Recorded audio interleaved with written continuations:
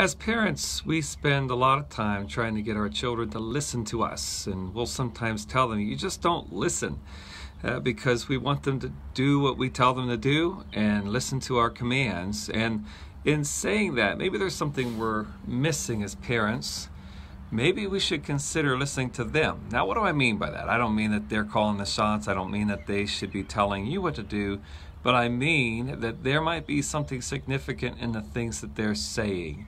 And I want you to keep in mind, as a parent, that what you find yourself facing, your children are facing the same thing. So last week, in our last Pastoring Your Kids video, we talked about the verse in Matthew 6:24 where Jesus says you cannot serve two masters, and how that captures an idea that we tend to prioritize. Sometimes those priorities change. Sometimes we're not aware that we're prioritizing, but we tend to make something of a greater significance than another thing. And whatever has the highest significance is the master.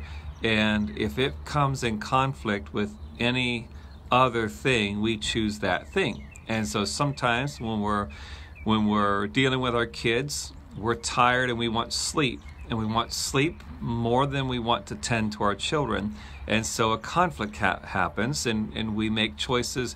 We get mad, not because our kids are being bad, but because we're tired or we're frustrated, or what we want to happen isn't what is happening. And so we want to keep in mind that our children are the same way. Our kids, sometimes they're not being cranky because they want to be cranky. Sometimes they're not being disobedient because they want to be disobedient. Sometimes it's because they're feeling conflicted and they want something and it conflicts with what you want. And so how do we figure out what they want? We might know when we take a moment of self-reflection, think about our feelings, we might know what we want, but how do we know what our children want?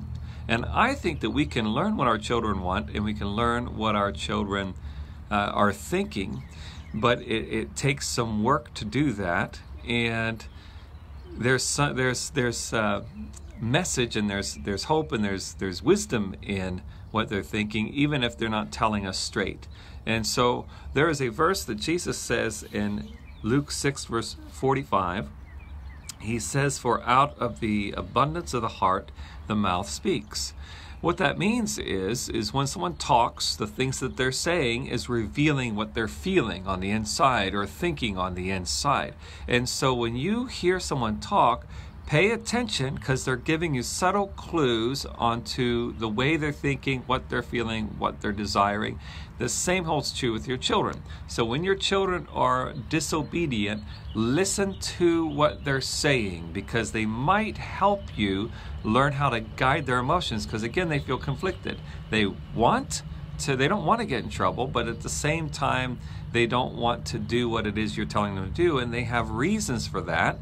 And not that they shouldn't obey, not that you shouldn't discipline them, but you do want to figure out, why do they keep disobeying what is in their heart? And so the more we listen to our children, listen deeply, pay attention not just to the surface words, but listen to what the words mean. And the more we do that, the more we can maybe navigate through their thought process, through their emotions, and get to a place where we are both in agreement. They're complying, and yet they're getting satisfied as well. So I hope that you will take that into consideration. If these Pastoring Your Kids videos are helpful to you, I want to encourage you to like or love the video, comment on it, or share it with other people, and encourage other parents to be a part of this, because we want to help our children be all that God has called them to be. God bless you.